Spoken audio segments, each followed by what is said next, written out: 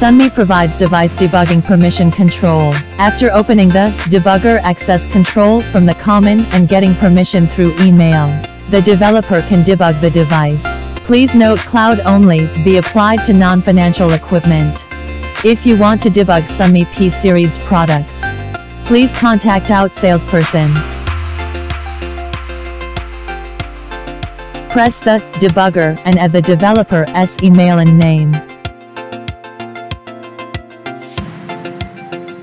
After the computer identified the device, please choose Authorize to complete the step, and then the developer can debug the device.